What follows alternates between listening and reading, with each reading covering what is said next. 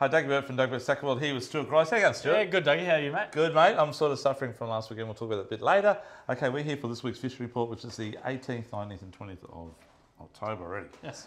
Okay, Stuart, we're going to start with offshore. Yep. We're going to start with what's been happening Yep. and what may happen next week, but this weekend looks a bit... This weekend cruddy. looks very, very average. Yeah. So, look, at the end of the day, if you're an offshore fisherman, it's a fantastic time to get ready for when that weather picks up. Well, That's right. drops off, I should say. Based about what we're about to tell you about from this previous week. So, Yeah. Stuart, fishing's been crazy. Fishing's been really good, mate. It So, has. yeah, Yep. it doesn't matter if it's snapper fishing, pearly fishing, all that bottom demersal stuff, biting their heads off. Dougie, a few dolphin fish, Yeah, the odd marlin. Yeah, that's right. So there's no fads except for maybe the odd new one popping up. Yeah. But look, guys, they're getting dollies just trolling skirts around, but consequently, trolling skirts around brings on other stuff as well. So sailfish today, Fish Deep got a big sale. They did. That's a cracker. Yep. Maybe around 40, 50 kilos perhaps. Very uncommon catch. For early in the season, Yeah. at least. A few black marlin caught too. So, and I've even heard of wahoo, a couple of wahoo around as well. I was at deep water last Thursday, and we had 24.6 out in 500 metres deep. Very warm water. Very warm water, and the water's so clear, so blue, so beautiful. Yep. So look, we all know that the fish coming through at the moment are just coming through at the bait. There's a lot of bait out there too. But the schooled up fish is still coming, so they may come early. But there's a few up at Harvey Bait, aren't there? Yep. So they're not far away, and further up the coast, Yeppoon, all that sort of area. We will probably start to see an early marlin season, I dare say, if we don't get too much rain. And then the mackerel won't be far behind them. So I'm guessing sort of mid to late November, we might start to see a few more marlin. Definitely by early December, they'll be pumping it up. And the mackerel probably around a similar time. Spanish mackerel, that is, not spotty so much. Anyhow, Stu, we are going to talk more about skirts at the moment. So trolling skirts around, Stuart, this is the sort of size, buddy? So that size and a little bit smaller even. Yeah, that type of thing there. We've got a really good range of skirts for in the early season. We have thousands of different skirts, actually. We do thousands. With heaps. Yeah, and we rig them all up for you guys, and we do a good deal for you as well. Probably better than online rigged, actually. Yeah, so the pricing is right. And we'll show you how to place them behind your boat, and we obviously do seminars on that a bit later in the year, but we'll probably bring that one forward early, actually, in November. But so skirts are great at the moment. Look, if you want to go a bit wider and the weather does come good next week, trolling deep divers, we can bring any up with us here. We've got thousands of those downstairs too. But for yellowfin, Stuart. Yeah. Deep divers are good, right? Yeah, they're not too bad. I just troll skirts as well. Yeah. But stick baits work good. You can troll them or you can cast them. Yeah, true. Yeah. So a couple of deep divers, a couple of skirts out the back. Skirts can be anything from that size, but you want a lot bigger hook than normal. So probably an 8.0 heavy or a 10.0 light, and up to sort of 10-inch and 12-inch skirts are fine. You need to troll it on 30 pounds a bit light, so probably 50-pound tackle. The yellowfin range in size from 30 kilo up to about 80. The thing is, though, as bycatch, you're going to get striped marlin and blue marlin. Spoke to a couple of guys who went the other day trolling light gear around TLE25 and got spooled on blue. So you need to probably up the ante a little bit. A little bit, but we've got that here as well to help you out. Okay, Stuart, bottom fishing, mate. So we deep dropped on Saturday and got a few bark cod. It was a little bit quiet. The fish were on the sounder everywhere. My mate was out on the Monday previous, which was the holiday last week. And they got some really nice blue eye at the same position and some alphons as well. We saw them on the sounder, and I know what they look like on the sounder because we fish all the time. They just didn't bite on Saturday. So it was a bit of a bite period around 10 o'clock last Saturday, mid-morning to nearly lunch, and then they went quiet again. Early was a bit quiet as well. But that's what's happening in the deep. There's been a few flame snapper caught as well up north, and alphons, as we said. Bark cod and bass grouper, the odd bass grouper. But in on the 50s or just outside the 50s, some big pearlies around still, Stuart. Out in that, say, 100 to 120 type metre stuff. Still a fair few good pearlies and pig fish out there and all that mixed reef as well. So. And for paternoster, these are my favourite rig. They come as there's two lots of 2 hooks there. The circle hooks are dressed hooks and they're on fluorocarbon and they actually really kick butt. I do run 2 hooks joined together. So I have 4 hooks on my line, but it's up to you how you want to do it. They work well.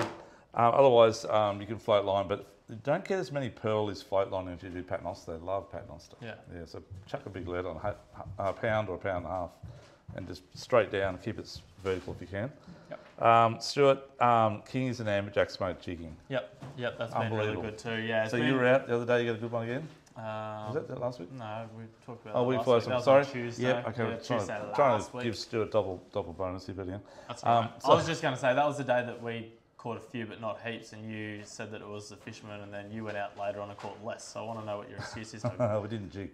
Okay, let's keep going. Yeah, that's right. Yeah, that's what I thought. So, guys, the jigging's been really good. 50 fathoms northeast has been really, really good. Yep. And down east of Seaway, 2801. So 2801 or 2800 is your latitude. 153.46 is a really good spot area to fish at this time of year in October. Yep. Yep. Kingies. The Amberjacks north and a few kingies and big ones, and lots of kingies east and a few Amberjacks. Yep. Snapper up there as well, guys, and the normal bycatch of pearlies and parrot and whatever else goes with it. 36 fathoms too, big snapper caught last weekend. I saw some big ones around 80 and 90 centimetres. Yeah, it was really good, Yeah, float lining was good, mate. So just float lining. Plastics really good. So, yeah, plastic-wise, Stuart, using around sort of 4-inch or 5-inch. 5-inch, like that sort of size. Yeah. Paddle tails are really good as well, but jerk shads seem to be more popular for the snapper. Yeah, sink a little bit quicker, a little bit lighter weight. You can fish it a bit more effective. Correct. Yeah, that's right. And look, guys, I've had a couple of people, I haven't got any here, but they're downstairs, but not just in our hand right now. But the Crust City in the Imposter shrimp, the big one. Yeah. The 5-inch, which is about a 7-inch and really healthy. It's a big prawn. They've been smacking the snapper on those too. And fishing a fairly light jig head and just letting it waffle down and just getting hammered. Yeah. Also, Thai rubber jigs are really, really good as well. Yeah. Got a heap of those downstairs too. Anyhow, 24 fathoms, again, snapper being caught. There's a few kings even on the 24s as well, as in yellowtail king, and solid fish around that 10 kilo, 15 kilo. Cobia, amazing. So many cobia. I don't know how many cobia are on the Gold Coast at the moment. There's a bit lots. They've been coming in for months. And longtail, same deal, coming in for months. They're still out there. Yeah. Still out there. So liveys or just float line pillies down, and we get them on soft plastics as well. Okay, in closer, Stewie on the 18s, a few Jew getting a few Jewies still getting caught. The moon's around at the moment, so full moon. Look, I think there's a little bit of weather's not too bad maybe tomorrow. Is it Friday? Yeah, I think so. But then it comes hard northerly on Saturday, and Sunday it goes around to the south. South? Yeah, but next week, hopefully there's a few good days. Now, Stu, while we're offshore, you're heading up to the reef next week, mate. Yeah. Where you going, mate? Tell us all about it. We're going to Swains on a big cat trip next week. Big cat reality? Yes, on Great Tuesday. Boat. Great charter. Yeah. So, I'm slightly jealous, Stuart. That's all right, mate. You've had your fair share. Oh, true. And that's good. Yeah, that's right. Okay. We'll see what Stewie brings back. The stories, Stewie's stories, with a lot of Stewie's stories. It'll probably be a rap version, but you'll get to hear it all about it, okay, next week. Or the week after, sorry, because I'll be on my own next week. Okay, let's go inshore. Oh, the spanner crabs are still around too, Stuart. Yes, there we is. We are selling so many spanner crab pots at the moment. Going hard. So big spanner crabs. 50 metres east of Q1. Yep. Okay, let's go to jumping pin. So there are so many big tailor in the jumping pin at the moment, and we're talking big. Like I saw one the gentleman had on Facebook yesterday. Well done too, mate. It was a 70, 76? 70s or mid-70s. Yeah, it was a good fish. Or 77. Really big. That was a big very tailor. Fat, very wide. But not only him, like heaps of our customers get them around that 50 to 70 centimetre size, not actually intentionally fishing for them, fishing for for flatties, sorry, or jewies, whoever it may be, and just getting smashed by tailor. But if you want to go and catch tailor, Stuart, I'm definitely going to be using something like this type of thing here. Yeah, so shore casting jig type style, Dougie, has definitely been very popular, as down on the Seaway as well, for the land-based guys, that type of thing. 30 to 60 grams. Yep. They're a little bit different shape to a standard metal, and they've got the treble on the back and an assist hook on the front. And Dougie, it's surprising how many fish you land, especially land-based, because that assist on the front gets them somewhere in the gill plate or something like that as well. So you got 2 hooks in them. They don't rattle off when they jump and stuff like that. And they don't bite you off as well. Yep. Or less chance. Yeah.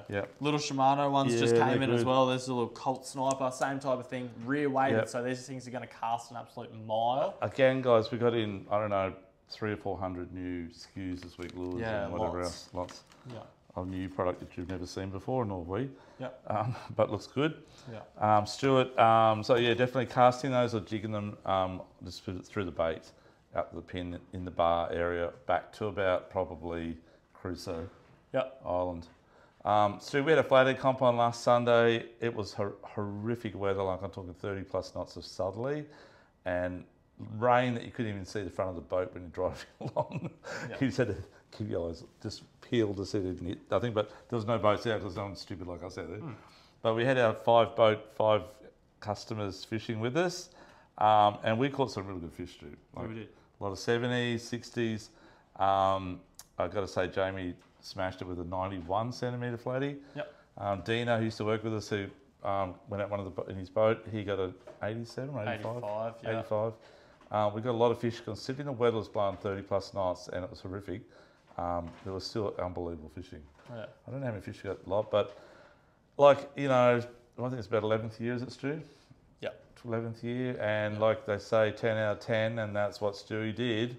Stewie beat us all again, and the boss, look, I won't say excuses, because Stewie will come back and be harder.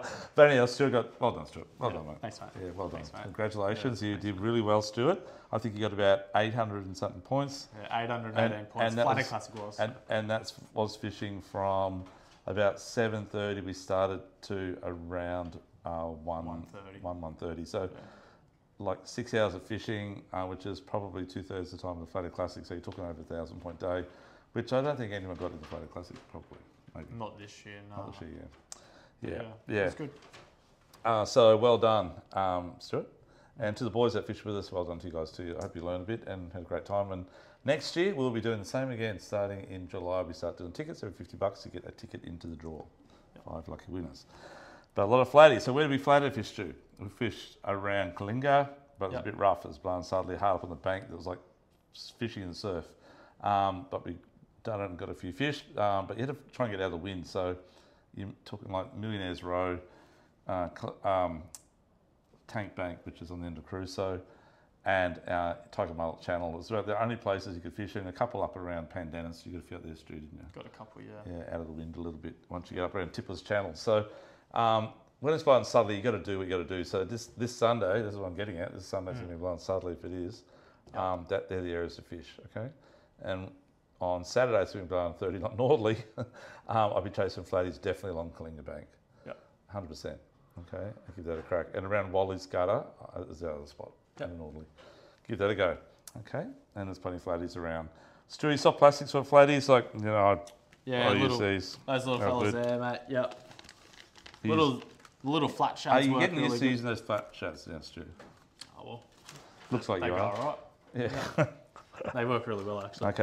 Little vibes. Yep. Biggest thing is this time of year, just use a small little lure. The bait's kind of mixed sizes, but if you just want to catch fish, just use a small lure. Okay. Yep. Perfect. That's a good idea. And that's true. Everything's actually downsized a bit. Yeah. The last month. Yeah. We also got a range of these back in again, which is Shake and Dance, they're called, I think. Yeah. From Ice Tackle, great lures. We've got about 7 or 8 colours down there now. They are one of our best-selling trolling lures for flatties. So when it's windy like this weekend coming up, just throw the lures out and troll the edge of the banks. Yeah. And they're good, some good flatties. Got some good ones the other day, trolling as well. Stewie, a lot of whiting there as well. Yeah. Again, and big whiting. Mate. Yeah, they're big. Yeah, Yeah. a few good brimmer stuff around the Kalinga as well, up Yeah. towards the back end for the guys that bait fishing. Yep. Yeah. So yeah, I was in that little bay, second basin on the end of Stratty there the other day, and we saw some massive whiting just on the edge, on the shallows. Yeah. No one fishing for them, but they were there. So Yeah. I'd be fishing unweighted yabbies or worms or a very small sinker, Yeah. and fish like you do at the back of wave break, same way. Yeah. Okay, Stuart, Broadwater. Let's head down this way. Yep. Okay, so the Broadwater's cleared up a lot in the last week. It's really good. Yeah, it has. Yeah, it has. Yeah. Yeah. So I went for a quick flatty fish yesterday morning, just for an hour. I got a few flatties in the seaway. I think it's only 74, but it was a howling southerly yesterday morning. For those who went out, might know what I'm talking about. That was on Wednesday morning. Yep. But the flatties are there. There's plenty of flatties there, and the waters was very clear. Only a little bit of snotweed compared to a week ago, where there's lots of snotweed, so it wasn't too bad. I heard there's a few fish around crab as well at the same time. The water's fairly clear up there as well. Yeah. and definitely around the banks, sort of adjacent to Aqua and Grand Hotel. Grand Hotel, that area, even down to Lotus Creek, actually. Yep. Give that a go. Big whiting. These ties are really good for whiting as well. So fish the back of Wadebreak Island Yep. on the flats. Like I said, no weighted yabbies, so unweighted yabbies. Fantastic, great fun. Give that a go. And that's something that you can do in a little bit of wind as well. It's Yeah. always a little bit sheltered down there, so Correct, it's not yes, too bad. especially anything from the east. Yep. And guys, the Seaway's had a lot of bait in there, and there's some videos that our customers showed us from a couple of days ago where the width and the length of the Seaway was just alive. Yeah. And the slime is yakas and pillies. And guys, one guy threw his cast net and nearly got pulled in the water. There's that much bait in his cast net. Yeah. Good idea to do. You need one of those drawstring nets, which we sell Yep. in that sort of situation. But guys, heaps of bait around, which means heaps of stuff around. So Trevally, how's the Trevally old mate got the other day? Yeah, Trevally, yep, that was last Friday, I think we talked about last Friday? that. Did we Yeah, talk but- about it? Yeah, we did. Yeah. But it was a big fish, like 27.5 kilo Trevally. that's right. Anywhere is big. Yeah. But especially in the Seaway on a kayak, Yeah, on that's right. 30-pound braid. That's right. But really good. So Trevally, Deweys, Snapper, heaps of Taylor. Yep. Heaps of Taylor in the Seaway. So Yep. a lot of guys throw like heavy weighted minnows type of thing. So they're little casting minnows, so they actually sink. But they cast them all because they're quite heavy. So land-based guys, that's perfect. Or little stick baits and stuff like that work a treat as well. So Yep. off the south wall. So Stuart, I'm going to let the cat out of the bag because it's all over now, the season for flatties and comps. But I was fishing the other day, but I've normally been fishing with and getting a lot of big flatties this year around the Seaway. On those, they're really, really good. Okay. And I'm using them on a fused jig head 4.0 or 5.0, very small at 1/8 to 1/6. Those fellas there. Cast them right up under the rocks and just little twitch, and hop it down to the next little level. And you just feel a tink, and it's always a big one. Comes straight at you, flat chat. Hit the rod tip up, wind fast, set the hook. I am so happy that you let that cat out the bag, Dougie, because we can see where it got you this year. Lots of fish, not in comp time, and big ones too. That's right. Camera broken, was it? No, I've got photos. Oh, you want to see did it? Yeah. Yeah, wouldn't I mind thought I some. showed you, but you Yeah, might okay. have forgotten. I was trying to forget about my bigger fish. That's right. I Yeah. know that how it works. Anyway. Okay, Stuart. Yep. So, while we're in the Seaway, Marcus at Works, he went for a dive this morning, I think. Yeah. And he says it's full of big jacks, really starting to rock Yeah. up, and big flatties. So Yeah. there's a lot of big fish in the Seaway. as you Yeah. said. Yeah. So Because of the bait factor. Yeah. Like if all that bait's there, everything's going to follow it. So yeah. yeah. So look, we're doing a talk on jacks tonight. Actually, a seminar tonight, and it is jack time. So it's starting. I'll be definitely fishing the Coomera around Santa Barbara to the Highway Bridge. Yep. And definitely the canals at Runaway Bay, Sovereign Island, Paradise Waters, Paradise Point, all that sort of areas are good. Yep. And give it a go for jacks. The tides this weekend, look, they're probably not too bad. You want that sort of low tide late afternoon, which it will be, but it will be blowing a gale. Yeah. So, but if you get in the canals, it's not too bad. Yeah. Not too bad. Yeah, the water's starting to warm up in the canals, about 22 degrees at the moment, so not too bad. Stewie, other than that, a few sand crabs, a few muddies starting to show around. I thought there'd be more muddies after that rain we had in the last week, Yeah. but haven't heard of much. But they'll And be the there. water didn't get real dirty either. No, Like it it didn't really. We No. got a lot of rain, but it didn't really flush things out, which is a bit strange. But it was so dry, a lot of that water Yeah. just gets seeped straight in. I think those big tides too from the full moon cleaned up Took a it bit away too. pretty Yeah. quick, Yeah, that's right. So the beach fishing this weekend going to be too windy, guys. I'm sorry to say. Look, you might get some dart and whiting on the beach, and there'll be tailor probably, but you just can't do it in that wind. Yeah, it'd be hard. Yeah. Very hard. So if you're land based, probably stick to along the spit and cast back towards Labrador way because you have the wind behind you. Give that a go. Paradise Point, that area is going to be a bit windy. You'll have to go on the Coomera Creek side maybe. Give that a go. Okay, that's probably it. Oh, freshwater stew. What's happening in the bass, mate? Mate, I haven't heard a heap, but I mean, Yep. all that wind, you're going to get a pretty good surface bite early Yep. morning. Bass are actually one of those fish that actually don't mind a northerly, don't you? So Sunday when it's howling northerly, go bass fishing. Yep. If you can, in the creeks and stuff like that. Yeah, little Yeah. minnows, that type of thing. Little shad Little patterns. shads. Yeah. they're good. They work really well. If not, any surface stuff, early Yep. morning, late arvo, low light conditions, you'll catch Yep. a few bass for Yep. sure. And we've got a lot of guys going up barra fishing at the Wonga and Montran at the moment. Yeah. Stu, we got another new brand in this week as well. Yeah, Digital Squad. So Digital these Squads. they go with the barramundis. So really good plastic, that kind of minnow type shad pattern. And yeah, really good roll on them, Dougie. Nice and durable, good colours. They just seem to work, mate. Yeah, they're good. Yep. So we've got a lot of other new stuff as well in that area as well. So every week we get customers going out there, so we sort of know what's happening as well. So if you want to come in and know about that, we can teach you about that as well. And we got it there ourselves as well. So, yep. Okay, I think that's about it, Stu. We've wrapped it all up. Yep. Look, we are maybe going to do. I've got a few guys asked about doing a seminar on yellowfin tuna while they're around. So we may do something in 2 weeks' time when you get back. Which will be early November, first week, I think. Yep. So we'll keep you informed on that one. That'll be our next seminar on yellowfin tuna, casting, stick baits, trolling, skirts, and live baiting. Yep. Okay. And cubing. Yes. Filters. Yep. Okay, no worries, guys. So keep in touch on that one. Have a great weekend. Sorry about the weather. Hopefully next week will come good and get out there. And Stuart, have a great holiday. Safe one, mate. Thanks, mate. If you have any photos of hooks in your hand, please take the photos. I'd like to see that. Thanks. Like pull them a little bit, but yeah, that's so good. Have a good one, Whatever. Stu. Thanks, mate. Okay, no worries at all. See you next week, guys. Thanks, guys. Bye. Bye. Thank you.